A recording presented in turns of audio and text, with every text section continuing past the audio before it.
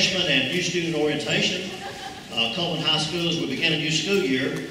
I would like to start out with a quick comment. The chair that you see on the screen was used at the Constitutional Convention in Philadelphia. Ben Franklin noticed that the president's chair had a half sun, and he noted that during the writing of the Declaration of Independence and the Constitution, he often wondered if it was going to be a rising sun or a setting sun. And he noted, as they were signing the Declaration of Independence, that he was confident that it would be a rising sun and not a setting sun. How many of you have graduated a student from Cullman High School? If you'll just raise your hand if you've had a student graduate from high school. Thank you. How many of you have never had a student graduate from Cullman High School? This will be your first child. All right, I've had three. And let me tell you, there's lots of big days in their life. But the day your student starts 9th grade at high school, it becomes, and those of you that have had children graduate, I think will amen this, a Declaration of Independence. Is that correct? You know, when they get to high school, they start declaring their freedoms. And they start looking to the future. And I want you to know that the administration and the staff here at Cullman High School, our great concern is that in 2016, when these 9th graders graduate, and they walk across the stage at Wallace State Community College and we shake their hand, we hope that they will say that their life and their career began to rise with their 9th grade year at Cullman High School. And what you will find at the high school level is there are no mulligans. There are no do-overs. You mess up on one test and it hurts your GPA and it affects your chance for scholarships. Last year, Cullman High School students were offered $6.5 million in scholarships. And so the thing that I would ask you to do as your child moves toward independence is this weekend, not the next week or the next week, but this weekend, you need to have a serious conversation with your child if you have not already done that. And say, this is for real. This counts. What you do in the next 4 years can have a great effect on your career, your life, and your opportunities. And I'm going to tell you, we've had students leave here with more money and scholarships. Listen carefully now. With more money and scholarships than they could possibly spend. Trips to Europe, academic, athletic. And we've had students that have been dismissed from the school system. Possession of controlled substances. And you can't walk with them. But you can have a serious conversation. We're moving from a time, I was in elementary school for a while, and in elementary school things are pretty gracious. But as you approach the age of accountability, there is accountability. And our students need to know that they're accountable for what they say and what they do. And they are no longer children. And they're becoming young adults. And so this is a serious time. And so I encourage you to have a serious conversation. Not meaning to be rude, but I have found this to be true. Students will never get over a good start or a bad one. They need to understand why they're getting up every day and coming to school for the next 180 days. And if you have not looked at our course of study and our guided program of study and talked about their careers and their futures and where they're headed, you need to do that. Because it's pretty tough to get up every morning and not understand why you're sitting in class 7 hours a day. It needs to be headed somewhere. And so there needs to be conversations. about the career choices that your class selection is making for you. There's some careers that you can't get into without the right background. And so you have, if you've not seen this, it's online. We call it GPS for obvious reasons. But we have a guided program of study. And we encourage you, it's all right to change your mind, but we encourage you starting Monday when your child sits in class, when your student sits in class, that they have some idea of, this is what I would like to be when I grow up. Our school's going to be tough. And so anything that we can do to help you with that, we would like to. Also, we know that students that are active in the high school setting are more likely to enjoy school, and if you enjoy something, you work harder, you persevere longer. At Cullman High School, 75% of our students, 660 of our students participate in extracurricular activities. 75%. We have more students on this campus after the school day involved in activities than most of the schools in this system have during the school day. 660 students participating in extracurricular activities. We have an information fair in the new gym, and I encourage you to try to find something that is of interest. And that's one of the beauties of Cullman City Schools. We've got a lot. Athletically, academically, and in the fine arts. There is something that your child can plug into. So please encourage them to stay after the school day, to be involved in something. And it will help their performance for the next 4 years. Another thing that we're doing with the 9th grade is we're starting a personal finance class where students will complete the Dave Ramsey course.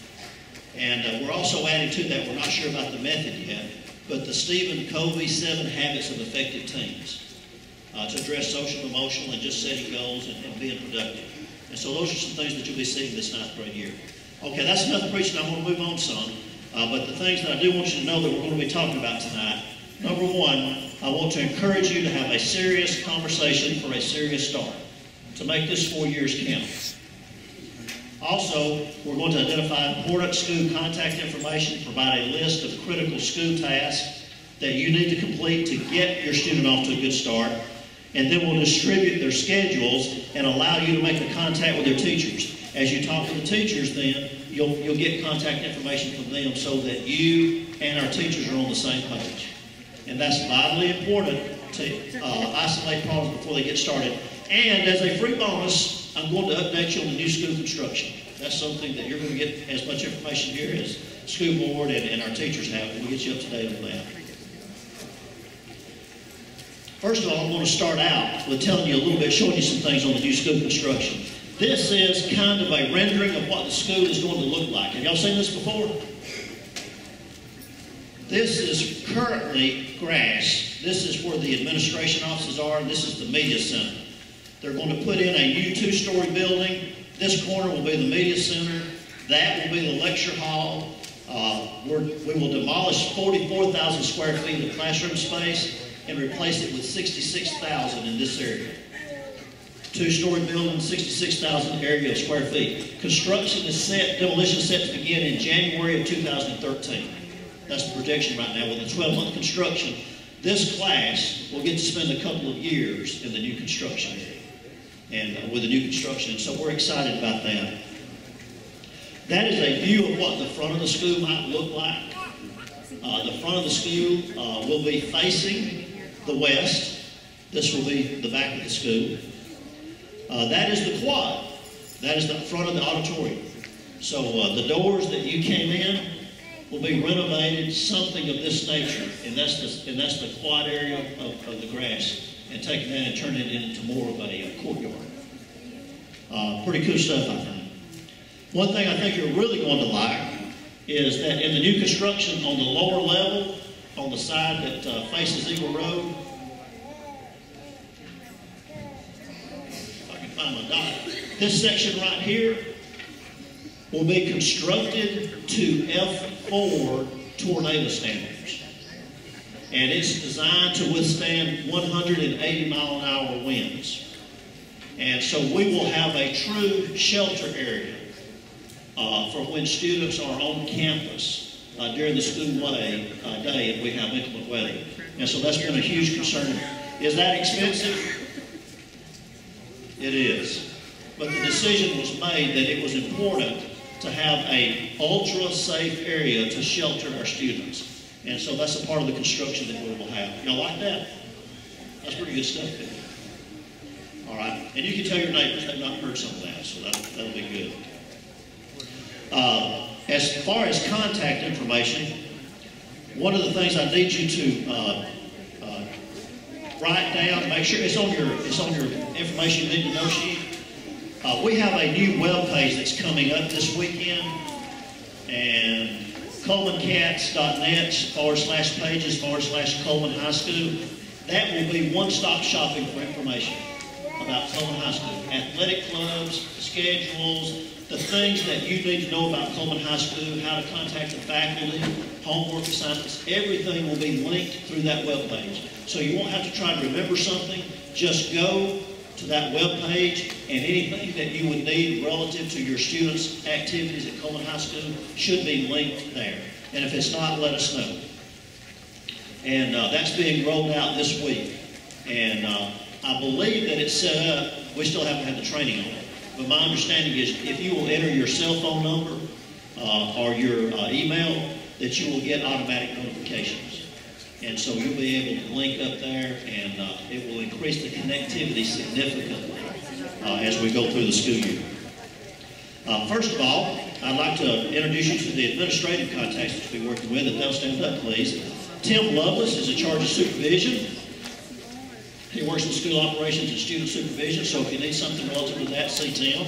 Kim Hall works with academics, and they do a tremendous job here at Cullman High School. And if there's anything that they can do to help you, they will be excited about doing that for you. And they're located in the administrative offices. If y'all will give them a round of applause, I appreciate it. They've been working hard. In guidance and counseling, on the left-hand side of your picture is Jill Bishop Hollis. She's our lead. She's the team leader for the guidance department and works with the seniors. Stacy Wren works with the class of 2013, 2015. Brandy Ponder will be the guidance counselor for the class of 2016, and she will be their guidance counselor all 4 years. And so that's who you would talk there. And our registrar is Cynthia Parker, so you can put a face there. In our office, Carol Kilpatrick. On the left-hand side standing is the receptionist. On the right-hand side, the financial records, Melissa Thompson. And then our school nurse is Rachel Joyner. And if there's anything they can do to help you, those are the folks to contact in those areas. Now, if you'll find your sheet that says acknowledgement of school information. Everyone pick that up. If you'll find that, I apologize for the small font. I want to take a second. There's some important information in here that if your child is going to get off to a good start, they're going to receive this in homeroom on Monday. And we ask them to sign it and the parent to sign it. If you want to sign this one and have them turn it in Monday, that is fine. But this is our record that we've notified you of school policies. That you're aware that if this happens, these are the sanctions. And so you need to read through that carefully. Now, you're going to receive 10 different things in homeroom on Monday, your student is. So you need to have this list and say, let me see, and they should have that for you. Communications, that Declaration of Independence I was telling you about, it's on. You'll have to ask. They're not going to walk in and say, listen, I got the 10 things that were on that list. Here, I want you to look at it. You'll have to ask to look at it. Our Cullman City School System calendar, we gave you one of those today. The school system calendar. The Cullman High School daily bell schedule was also distributed today at the table. There's copies, if you do not have one, of the bell schedule. The Cullman High School Family Handbook they will receive on Monday. Conduct and intervention on Monday. Medication form is the green letter. Any student taking medicine at school must receive that from a nurse, and we must have that form completed in order for them to get that. Sportsmanship pledge they will receive on Monday. Emergency dismissal form. If we have to release early, what do you want your student to do? So you'll complete that emergency release form so that their supervising teachers will know what they should do. Do they get in the car and leave with someone? Do they stay set? Or can they ride with someone? Or do they call someone? And that emergency dismissal form gives us that information. There's also a free and reduced lunch application and insurance information. Now, I do not want to insult your intelligence, but I'm going to read some things to you because these are a problem, and I need you to kind of clue in on these. Daily on-time attendance is mandated by state law. We need you to schedule family trips and medical appointments around the school schedule if possible, and we gave you a copy of the system schedule. Exceptions must be approved in advance. Until your student is 17 years of age, it is a state law that they attend these 180 days. Now, supervision, especially for ninth graders where you're having to drive or someone else is bringing you. We begin supervision 15 minutes before the first bell on your schedule, and it's noted on the daily bell schedule, and we provide supervision for 15 minutes afterwards. If your student is on campus earlier or later than that, we do not provide supervision unless they have been invited to participate in a school-sponsored activity. And we have posted at all of our entrances, closed campus unless there is a school event. And if there is a school event, it's on our school calendar, and they will be supervised at school-sponsored events. Parents, after they're absent, must provide us with a note within 2 days. Here's what's excused. You get 4 parent notes a semester. More than that are unexcused unless you provide a medical note. 4 parent notes a semester, 2 semesters in the year. You have 8 a year that we will just take your note. More than that, by state law, we have to have a medical note. If there's a chronic illness, we will accept that. If a doctor says such and such student has a chronic illness and they're not going to come see me every time they're sick, we will accept that. We have to file a report at 5 unexcused absences for the year. A tardy pass must come from the administrative office. If they're late for a class or school, they must get a tardy pass and we will send a letter home. You will know if they're late. Teachers must not be taken away from supervision if you need to meet with a teacher, and we want you to, and we encourage you to. You need to schedule an appointment. They're seeing about 120 students in a day. And if they're talking to you, they're not watching someone else's child. Did y'all catch that? If we take them away from supervising someone else's child, they're not doing their job. So if you need a conference, they will be glad to schedule that, but it has to be during a time when they have not been asked to supervise other students.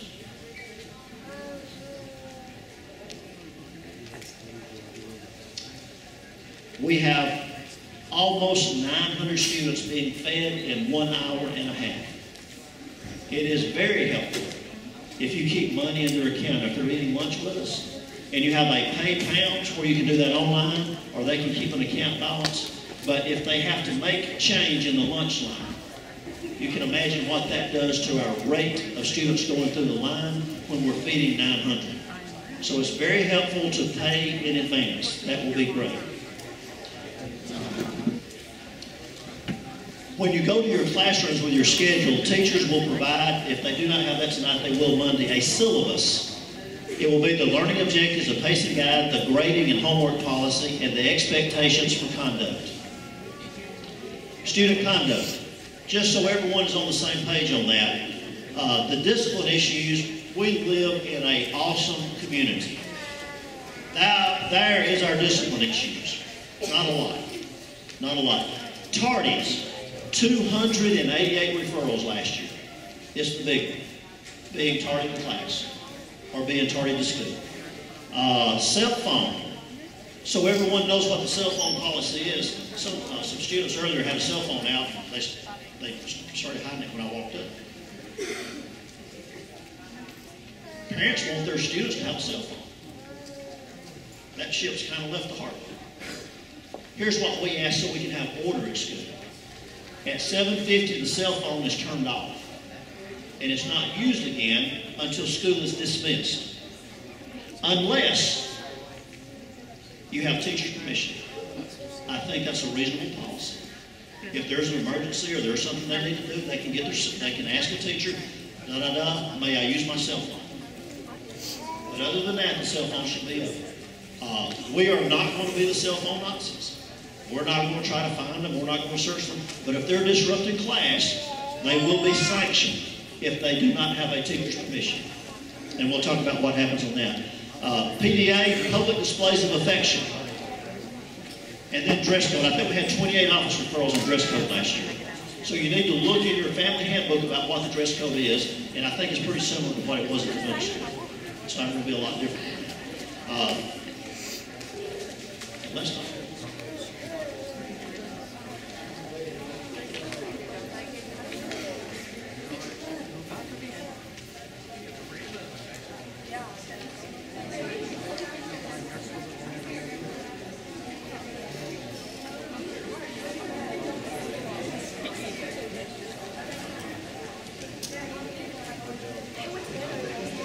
Here is, so you'll know what will happen with your child.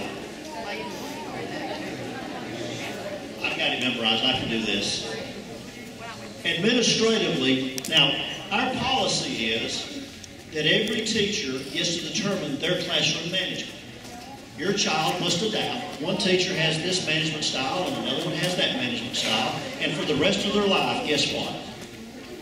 In college and everywhere else, people are different. Our students have to learn to adjust to that. Now, what will happen at the administrative level, at the office level, is if someone is sent to us, we're going to be guilty of being gracious. You can make a mistake, but you can't let your mistake become a practice. Once we determine it is becoming a practice, the sanctions go up significantly. So the first time, in general, now, serious things happen, and we're not going to do a verbal warning if it's serious. But in general, if it was an honest mistake, there will be a conference and a letter home that your child was warned for cell phone or for dress code or for whatever it was. Disrespect, not, doing something. The second time that the same thing happens, it's going to be extra detention. The third time, Saturday school.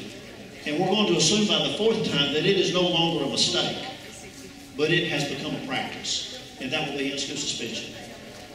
We are not going to beat anyone up. We're not going to behead anyone. We're not going to paddle anyone. Here's what we will do. If a student does not allow us to have an orderly school environment, we will remove them from the campus, and life will go on. And so you need to have that conversation. That's what's going to happen. If your child ends up in in-school suspension, it's because they're not letting us have class. And we aren't going to have class. So, just cover that. And as long as they're not making disruption of practice, they will be fine. And I'm sure that will be the case.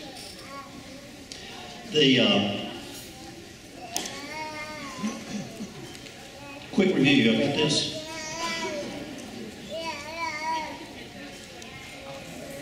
On all of these, you will get a letter mailed home. For some reason, students do not bring these letters home. I don't know what's in there. And so we're going to buy that. How much does stamps cost now?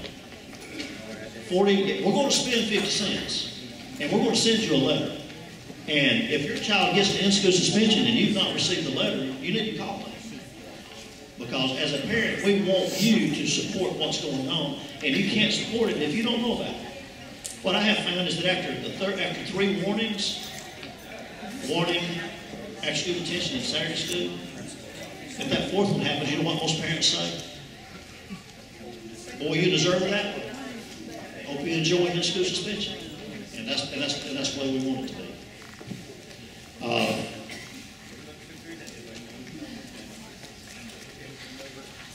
Y'all aren't going to believe this, but it is 6:56. I had 30 minutes scheduled. I started 2 minutes late, and I'm about to get through. This is my last slide. I was asked to talk about arrival and dismissal. And so, can y'all see my red dot? That thing's about gone, isn't it?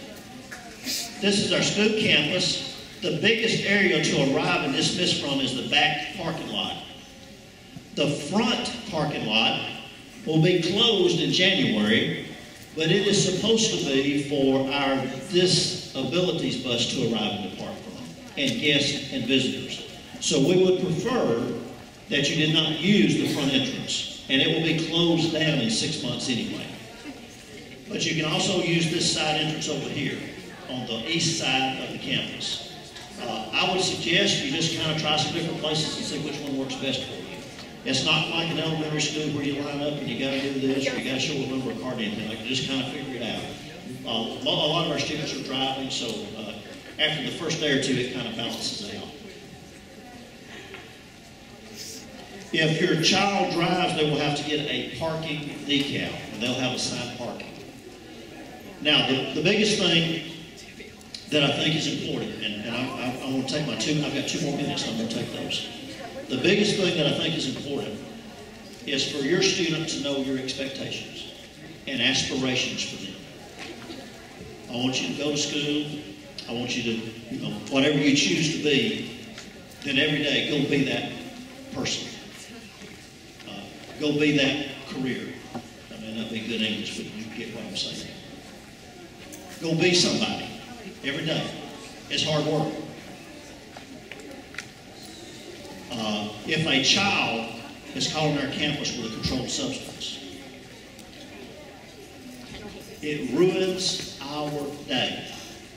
We take no joy in it. And it happens every year. Every year, student is caught on this campus with a controlled substance. And at the very least,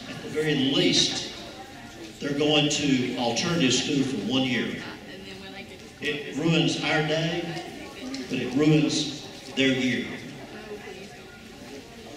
And you can't change it. This campus, the community expects this campus to be substance-free. And if we catch someone, they're gone at least 3 years. And I can tell you, it's just not worth it. And it does happen. And, my fear as a parent is that one day, stupidity strikes my child. Y'all ever had that happen? I'm like, what were you thinking? Very, very rare. Very, very rare. But it's devastating. No. And you need to have that conversation. I would encourage you to have that conversation with your child. No matter what your friends are doing, if it's something like that, I told my children, here's your defense. If something like that is going on, I want all the eyewitnesses to say you were sprinting away. That's the only thing I want to hear. Not that I was trying to convert them or I was trying to help them. You get away from them. Stay away.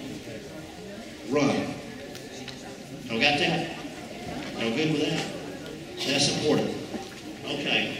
Now that's enough lecturing. It will be a great year. If there's ever anything that Kim or Tim or I can do to help your year be better, please let us know. If your children, your students see something going on campus that should not be, they need to tell us. We're here representing you, and we cannot represent you if we do not know.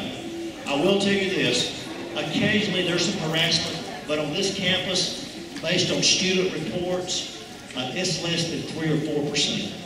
Now for those 3 or 4% of the students, that's not good, but it is a very, very rare problem. Our kids are good. I'm going to say that again. Our kids are good.